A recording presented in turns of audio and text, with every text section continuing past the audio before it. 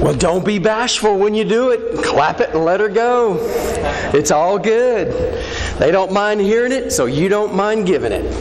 It's good. You know, trouble comes in all kinds of ways. It comes in all sorts of packages. Big packages, little packages. There's a difference in the trouble you get from a flat tire. We got one of those last Monday morning. Don't you love starting off Monday morning on a Monday morning with a flat tire in the rain? That was Monday before. We're racing out the door, trying to get going. Karen's van has a flat. There's a big old something in the tire. Well, what are you going to do? The spare's flat. The tire's flat. It's the way to start the day. But you can handle that kind of trouble. You can even handle the kind of trouble that comes at you when you hear you're very sick, Mr. Jones, and we're going to have to start this kind of treatment in order to help you get better. You can handle that kind of trouble. But the toughest trouble, I think, to deal with is the kind of trouble that comes to you from people. When people accuse your work of being less than it should be, when they question your intentions or they question your motives, when they come at you with a vengeance and say, oh, you know what, it appears this is true, but what is actually true, and I happen to know, I don't know how they know, but they happen to know that in truth you are really after what is bad and not what is good. People trouble is the most painful trouble. It's the most difficult trouble in order to field. And today I want to take you back to 1 Thessalonians, and we've been looking at the picture of a model church. This is a church that modeled faith, they modeled love, they modeled hope. And Paul wrote to them and said, you're the one I put on the wall and say, that's the one I got right. That's the church that's doing things the way they ought to do it.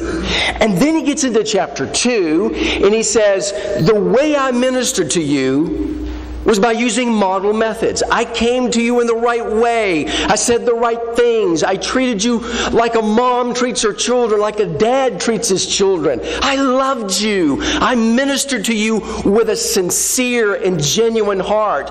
I used the right techniques, the right methods. I wasn't trying to shake you down for money or get your attention. I wanted you to really be God's model church. When you get to the end of chapter 2, into the beginning of chapter 3, Paul is now going to give us a model response to trouble. And the kind of trouble he's going to deal with is the people kind of trouble. And so, pick up with me at verse 17. He writes these words, "But we, brethren, having been taken away from you for a short time in presence, and not in heart, endeavored more eagerly to see your face with great desire. Therefore we wanted to come to you, even I, Paul, time and again. But Satan hindered us. But what is our hope, or joy, or crown of rejoicing? Is it not even you in the presence of our Lord Jesus Christ at His coming? Therefore, when we could no longer endure it, we thought it good to be left in Athens alone, and sent Timothy, our brother and minister of God, and our fellow laborer in the gospel of Christ, to establish you and encourage you concerning your faith. That no one should be shaken by these afflictions, for you yourselves know that we were appointed to this. For in fact, we told you before we were with you that we would suffer tribulation just as it happened, and you know. For this reason, when I could no longer endure it, I sent to know your faith, lest by some means the tempter had tempted you, and our labor might be in vain." So here is the Apostle Paul, the man who had established this church. He got them going. He built up their faith. And for some reason, something happened, and he was pulled away from them. And Paul is now writing to them to try to reassure them that the things being said about him in his ministry to them is not true. And so he gives us a couple of principles to help us deal with the people side of trouble. The painful side of trouble. And it is painful. Very painful. And it was especially painful to him. But here's the first principle that I want to share with you. And you will notice in your bulletin, I've given you last week's outline of using model methods. And this week I've given you the outline to the model response to trouble. But two principles in particular that Paul is going to give us as overarching general principles to dealing with people issues. The first one is this: keep your life focused. There's always going to be somebody that's talking smack in your ear, that's talking trash around you or to someone around you, and that talk is always distracting. It will always take your mind off the real issues. It diverts you. It annoys you. It will take you off a task. It'll get you away from the things that God is wanting you to pay attention to, and you have to stop what you're doing, turn your attention, and deal with the trouble. Paul is having to do just that in verse 17. So keep your life focused. But how do you do that? Well, the first way you do that is managing the frustration. Manage your frustration with the trouble. Verse 17, but we, brethren, although we were wanting to keep our focus on spiritual things, having been taken away from you for a short time in presence, are trying to get the attention back where it needs to be. The idea of this word is that something came in abruptly and pulled him away, very violently maybe. It pulled him away from giving his attention to them, giving his attention to their spiritual growth. The idea is like a parent being torn away from a child, or a child being torn away from their parent. Notice, we were taken from you for a short time in presence, but not in heart. And you know, when you're separated from someone that you love, it's very difficult. You're separated in body, separated by geography, but you're not separated in heart. The heart, the love, is just as strong, although you can't be there. And he's saying, I want to be with you. I want to be talking with you. I want to be ministering to you. I want to be doing the things that matter with you. But somebody and something has ripped me away. Now, what we think has happened is that there were those who came into this city and came into this church and began to say to them, well, Paul's not a good apostle. Well, Paul's really out for money. Well, Paul is just trying to hurt you. Well, Paul isn't this and Paul isn't that. And we know the real truth about Paul. And the reason Paul is not here is he's over somewhere else, shaking somebody else down for money. He's over here telling things to this other group of people to get stuff from them. Oh, I've got to tell you, you're better off without him. And Paul writes and says to them, that's not true. I want to be with you. I want to be right there with you. I want to be in your midst, talking about Jesus. I care about your faith. That's my primary objective. Manage your frustrations, though. He's frustrated. He wants to be with them. And then he goes on to say, I endeavored more eagerly to see your face with great desire. But some people were saying, he doesn't care. He doesn't mean it. Don't worry about him. He doesn't have your best interest in mind. We do. And so Paul will tell us there are some things you can't help. And when dealing with people, there are some things you just cannot help.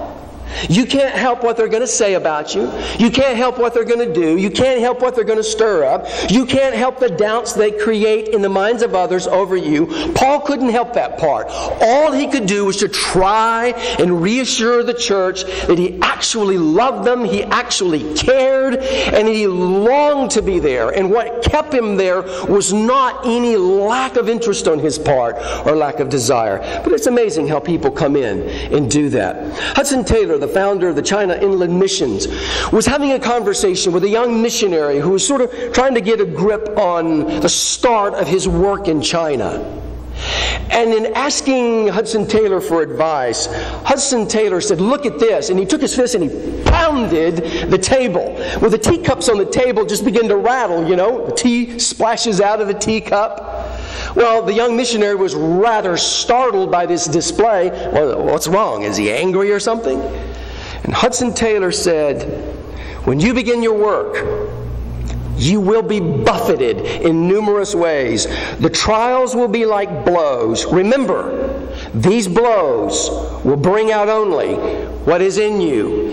And what is coming out in Paul is his real love for the people that he ministered to.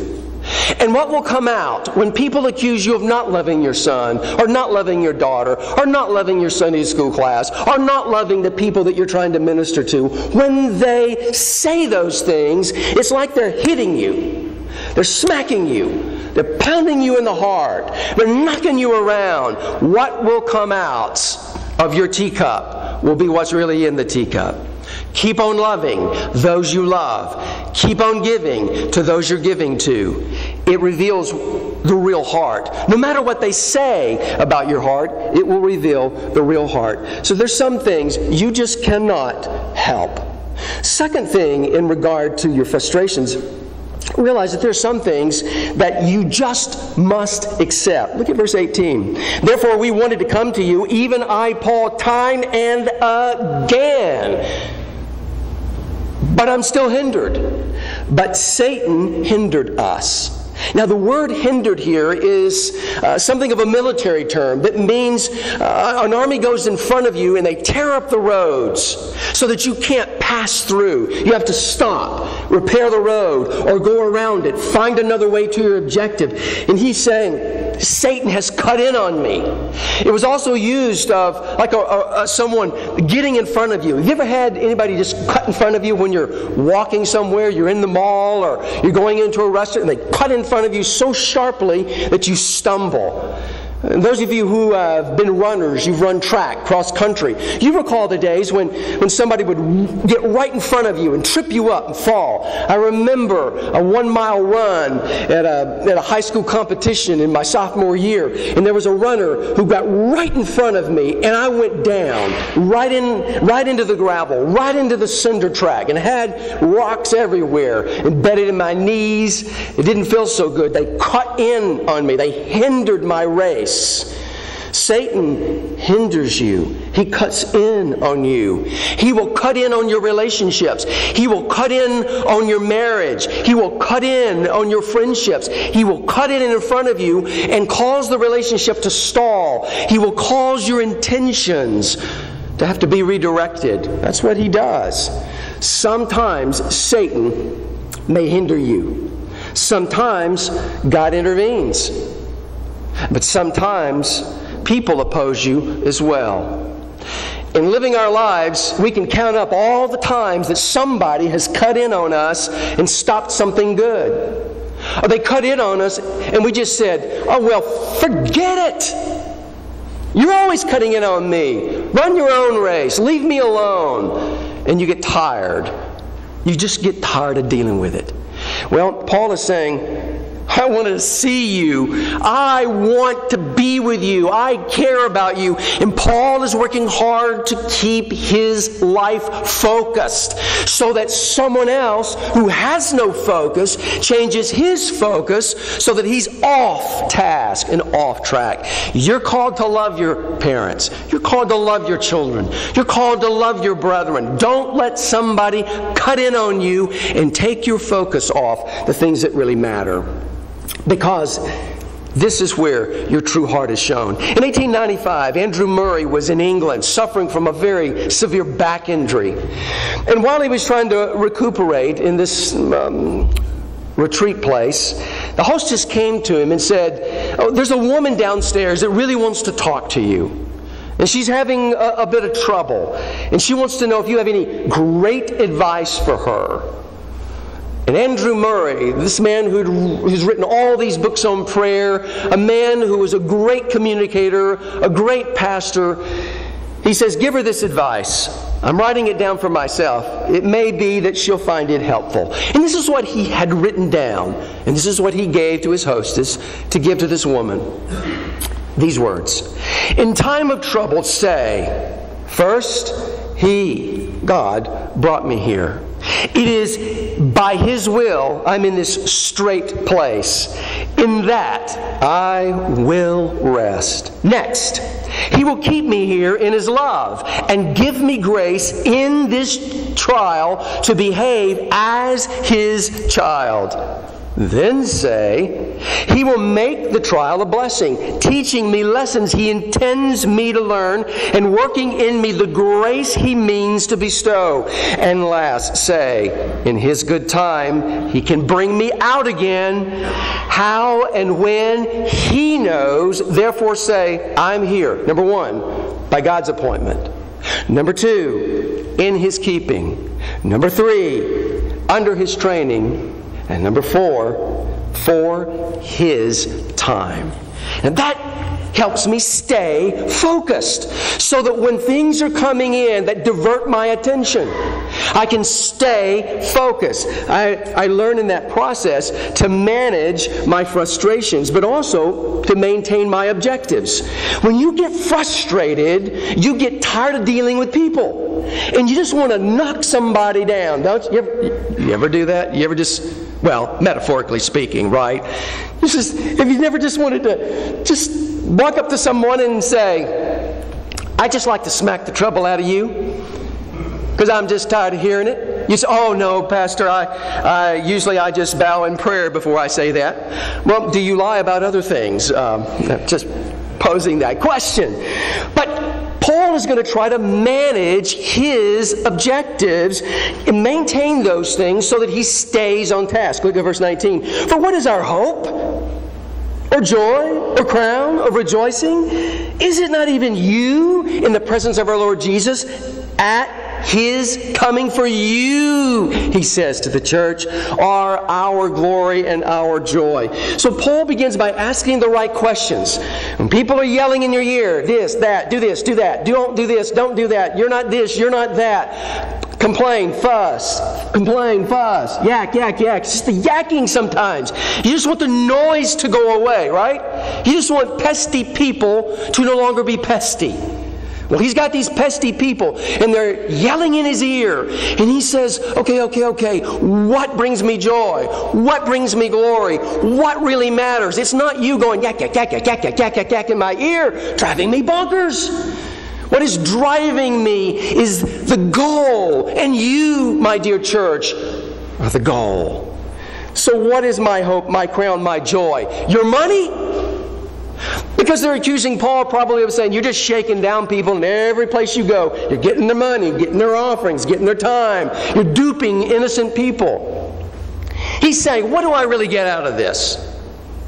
What do I get out of this? Those of you who've been teaching Sunday school classes for years, what do you get out of it? A lot of money? No. Do you get a whole lot of encouragement out of it? No. Do you get a lot of extra time from it?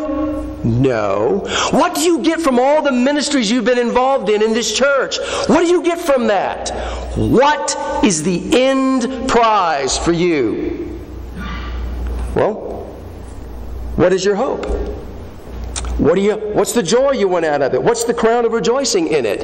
Is it not to see something happen in the lives of people? So you ask the real questions. When people are screaming in your ear and they're barking at you to the point you just don't want to teach anymore. You don't want to deal with people anymore. You don't want to go anymore. You don't want to serve anymore. You're tired of it. You just want to be left alone. You just want to say, fine, I'll stay home. You do it. Since I can't measure up to your expectation, you do it.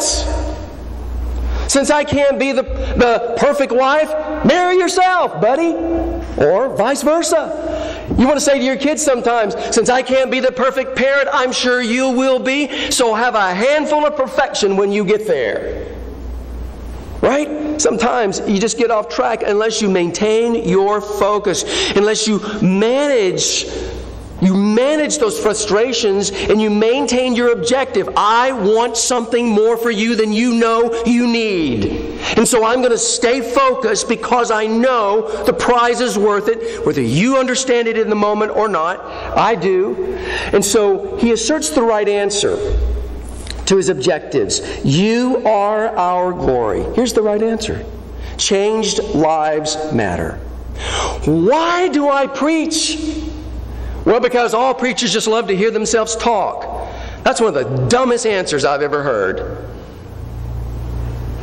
Well, preachers just like to go on and on. That's the second dumbest thing I've ever heard. Well, preachers love to preach. That's the third dumbest thing I've ever heard. And I've heard a lot of dumb things. Well, what is it you preachers want to do?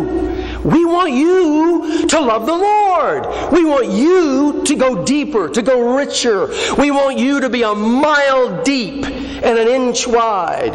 I don't want you to be a mile wide and an inch deep. That's why I stay in the game. That's why I keep doing it. I'm going to tell you, as a pastor, it is not worth the trouble if it weren't for you. If it weren't that your lives matter, that your growth matters, it would not be worth the hassle. So, I think Paul is telling us changed lives matter and changed lives reward. Let me take you to a very interesting verse of motivation. In 2 Corinthians chapter 5, verse 10, here's something that is always in the back of my mind. In 2 Corinthians chapter 5, verse 10, Paul says, "For we must all appear before the judgment seat of Christ, that each one may receive the things done in the body according to what he has done, whether good or bad." I know that I'm going to stand before the Lord, and I know I will give an account of my work. And I also know you will.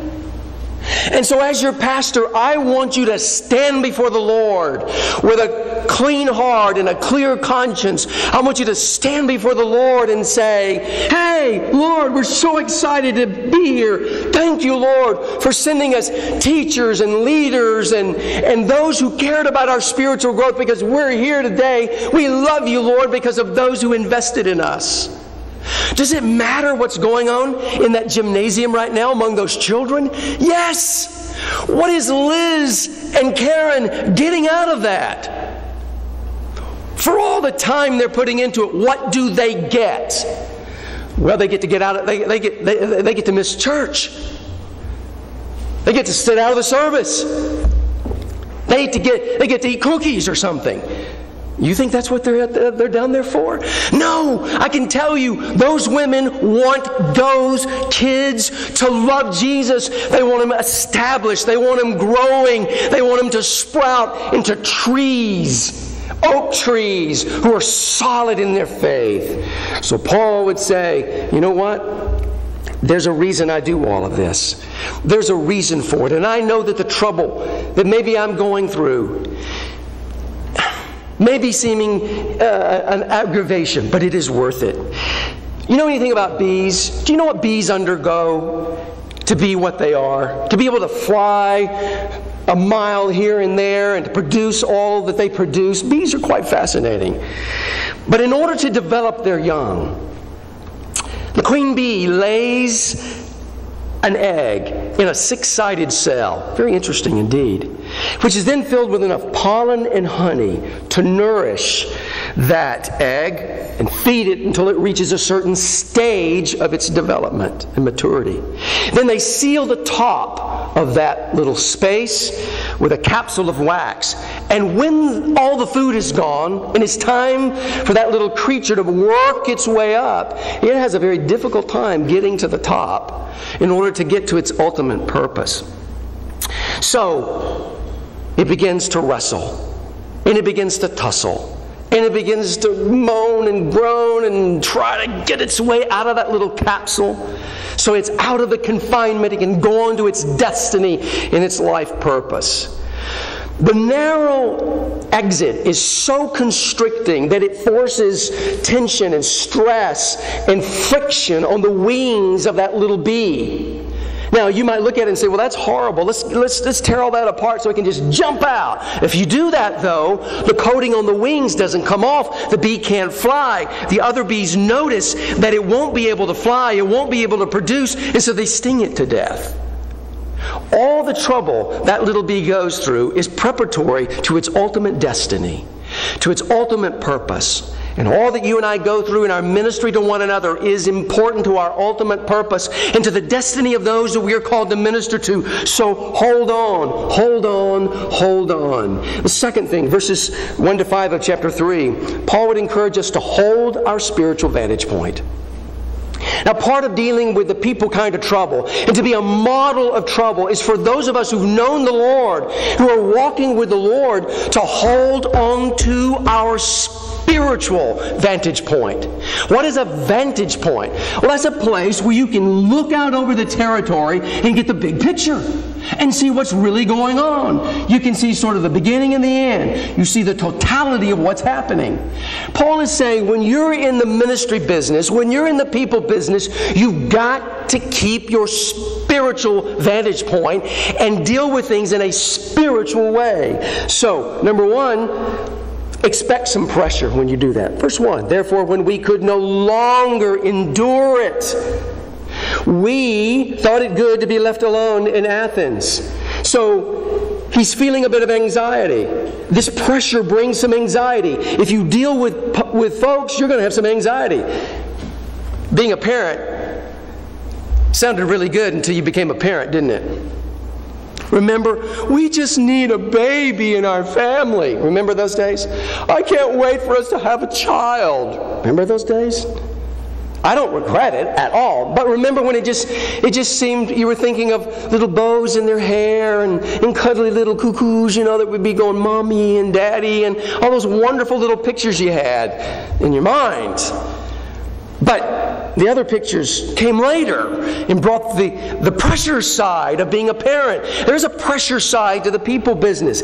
Expect pressure. Handle your anxiety and adopt a plan of action. So what Paul is doing as he wrestles with his desire to see them and put to rest all these false accusations, he said, well, I talked to the rest of the team and I said, you guys go back to Thessalonica. Leave me here in Athens. Go take care of them. Find out how they're doing. He really did care. So expect some pressure in the trouble side of things. Secondly, in verses 2 to 4, anticipate trouble.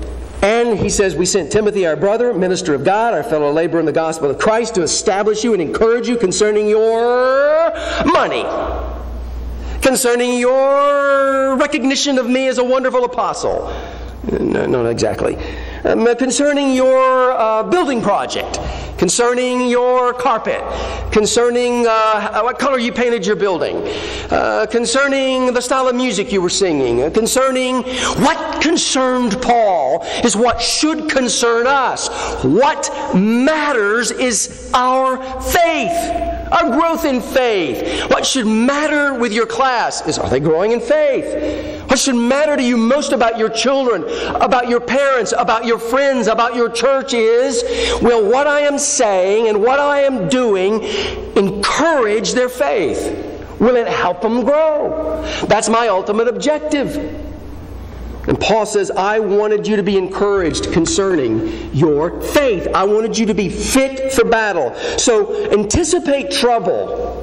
It's part of that spiritual vantage point. You kind of see in all the scenarios, all the things that are going to happen. And as you anticipate trouble, get fit for the battle by strengthening yourself and strengthening those around you. He said, I wanted him to come in and establish you, to make you stronger in your faith, to strengthen your inner man, and also to encourage you. I think we so underestimate the power of our ministry to one another, the power of strengthening and encouraging. It is your greatest calling. Your greatest calling. It really doesn't matter if we paint the walls polka dot with big bright daisies on all the walls. If that will help you grow in your faith, now don't go out of here and say, oh, the pastor's going to put daisies on the walls. I didn't say that. But I am saying it doesn't matter. What matters is faith. If you walk out of church and you have diminished someone's faith, you are not pleasing the Lord. And you are not growing the church. Paul said, the only thing that matters is that I help you get strong. And that I help you be encouraged. That matters. And I may not like your stupid tie. And I may not like your stupid shoes. I may not like your stupid outfit. I may not like the fact that you wear jeans or overalls. You don't wear a suit or you do wear a suit. I may not like or dislike any of that. It doesn't matter. All that matters is that you see your ministry as one of strengthening and encouraging. That's what Paul is trying to do, even though he's listening to a bunch of trash talk. So get fit for the battle. And then accept your destiny. Look at verse 3 and 4. He's saying, I want them to get you strong so that no one would be shaken by these afflictions. He used this word earlier in the chapter, in verse 6. Remember, you received the gospel in much affliction? In fact, he says, I don't want you to be shaken by afflictions, for you yourselves know that we were appointed to this. Do you realize that part of our destiny as Christians is to go through trouble? And health trouble rattles our cage for sure. Trouble with our finances rattles our cage for sure. But people trouble will take you down faster than any trouble you encounter. People trouble. You may find out tomorrow you have cancer, and you'll find a way to fight. You'll find encouragement through the prayers of others. You'll find a way to fight. And you'll get up tomorrow morning and say, I'm going to fight this thing. But what is likely to make you not get out of bed tomorrow is the people trouble. That's the trouble that'll take you down. Accept your destiny. There's going to be trouble. So don't be unsettled. Understand your dilemma. Understand what's coming. I read the story of this woman who was trying to get her husband up for church one Sunday morning. And she kept going back to his room. Get up, come on, we're going to be late. Get up, come on, we're going to be late. You know that story. Y'all ever have any trouble getting the kids up or the husband up or your wife up? You know, some Sunday mornings. And he'd say, I don't want to get up. I'm not going to church today. I'm done with church. I am not going today. I don't want to go. You need to get up and get ready. I'm not getting up and getting ready. This went on and on till it's obvious they're going to be very late. She's agitated. And he says, I'm just not going. She says, well, why aren't you going? I don't want to be around those people. I don't like those people. I don't like that church. I don't want to be around all that trouble. She says, you need to go. It'll be good for you. He says, give me 2 reasons why I should go to church today. She said, well, number 1, you need it. And number 2, you're the pastor. Accept your destiny. You yourselves know we are appointed to this. And Paul is saying, you know, I've got all this trouble, but it's part of my destiny. It's part of your destiny. And so come on, let's move forward. And finally, verse 5, for this reason, when I could no longer endure it, I sent to know your budget. I sent to know your faith. Lest by some means the tempter had tempted you and our labor might be in vain. You know what my greatest fear is as a pastor? It is not that we won't have enough money in the collection plate to pay lights, water, and salaries. I don't ever worry about that. Well, Pastor, you ought to show some concern. I take that to the Lord. I can't make you tithe. I can't make you give. But I'll tell you what I worry about. I worry about your faith. I worry about your faith. Are you growing? Are you getting deeper? Are you getting more grounded? That's what I worry about. I worry about Satan coming in and sweeping you away, of discouraging you and disappointing you. I worry about someone saying something to you at the prompting of Satan himself that makes you say, forget it. I don't need this anymore. That's what I worry about.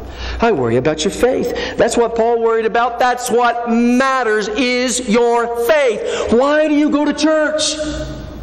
For your faith. Why do you study? For your faith. Why should you listen to a sermon? For your faith. Why should you go to a Sunday school class? For your faith. Why should you pick up a hymn book? For your faith. Why should you do anything in this place? For your faith. So that you grow up in the Lord. And we, as God's people, have got to model. We've got to model our response to trouble. Because often what the communities hear is our trouble and not our blessings. If you don't spend 99% of your time talking about the blessings of God so that you would strengthen and encourage someone, you are out of order. You are being disobedient to the Lord. Well, why can't I complain? Well, look what it was doing to Paul. Paul is being accused of not loving the people. Did he love them? Yes. How could they say he didn't love them? Well, somebody can say anything about anybody at any time for any reason. And they're saying it about Paul, and they're going to say it about the church. And we as God's people have got to hold our spiritual vantage point. We have got to hold on. Keep things in balance. Keep things in perspective so that we become the model. Hey, have you ever flown a kite?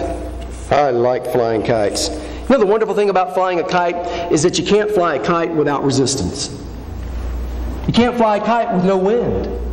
And we're not going to achieve our best growth without some resistance, without some wind. If you want your kite up in the air, you're going to be buffeted. You're going to be blown around.